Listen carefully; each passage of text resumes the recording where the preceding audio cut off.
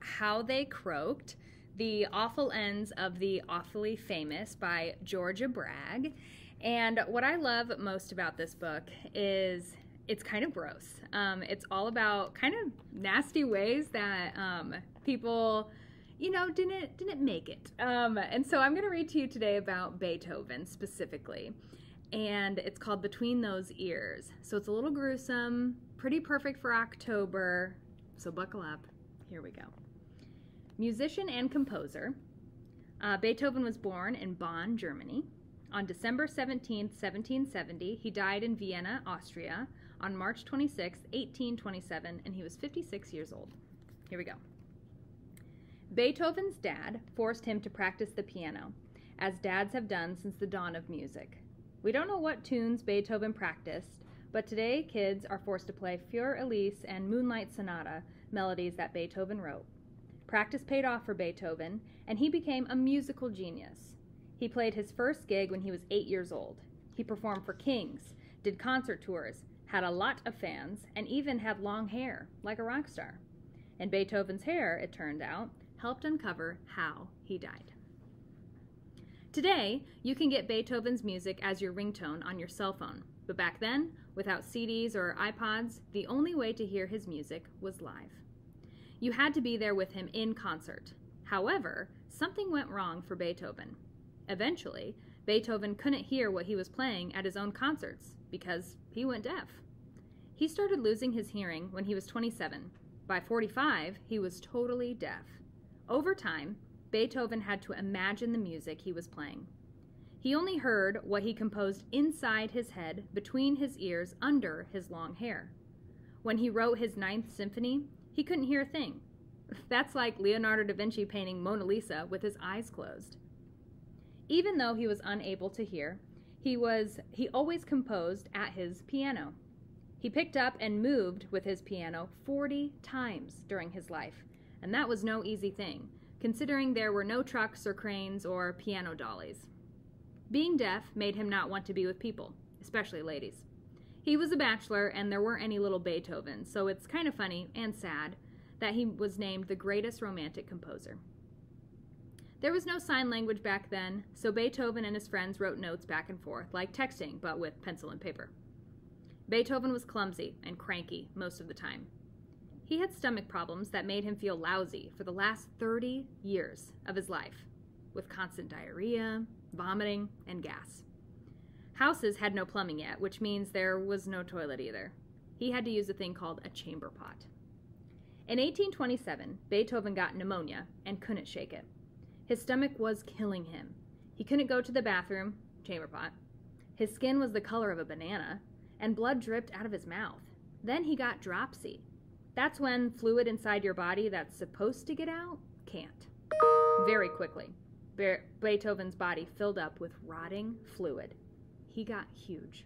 His stomach bloated, and the skin stretched across it as tight as a balloon. A doctor in 1827 didn't know much more than a doctor in the Middle Ages, so Beethoven's doctors figured that all Beethoven needed was a drain that could get the liquid out. They took him to the hospital, but back then, half the people who went to the hospital came out dead. At the hospital, a hole was drilled into Beethoven's stomach, and they stuck a hose in it. Beethoven probably experienced the most painful day in his entire life. Awake and without pain medicine, Beethoven watched 40 cups of grayish-brown, pus-like gunk flow out of his belly, enough to fill 10 quart bottles. This was right before stitches, so his doctor plugged the hole with some rags and sent Beethoven home. The gunk continued to leak out of the hole in Beethoven's stomach, but his belly got even bigger than it had been before they took him to the hospital. During the next few weeks, he went back to the hospital 3 more times to have his stomach drained. His doctor reinserted the hose into the same hole each time, and no surprise, the hole got infected. So his doctors attempted another cure. They tried to sweat out the liquid with a steam bath. They propped Beethoven up in a tub filled with jugs of hot water. A sheet was spread on top of the tub. That they didn't cover Beethoven's head. They were smart enough not to mess with the part where all the music came from. After a few hours, the sheet was removed. Instead of sweating out the liquid, His body had absorbed the steam like a giant sponge. Poor Beethoven was as big as a Goodyear blimp. Since there were no such things as photographs to remember him by, a friend summoned an artist to make a drawing of Beethoven shortly before he slipped into unconsciousness. On March 26, 1827, Beethoven died. He was 56 years old. After he died, souvenir hunters took snips of his hair. Some got snips when nobody was looking, some paid for snips, and some had already snipped his hair before he was officially dead. By the end of the day, he was completely bald. Keeping locks of hair as mementos was a quirky custom, but a common one before photography. The doctors cut Beethoven's body open and performed an autopsy. All of his inside parts were too small or too big, too soft or too hard, the opposite of what they should have been. The autopsy folks sliced Beethoven's skull crosswise at the top. They wanted to look inside his famous head to see if they could detect what made him so special. They took out his temporal bones to study them, but mysteriously, the bones disappeared.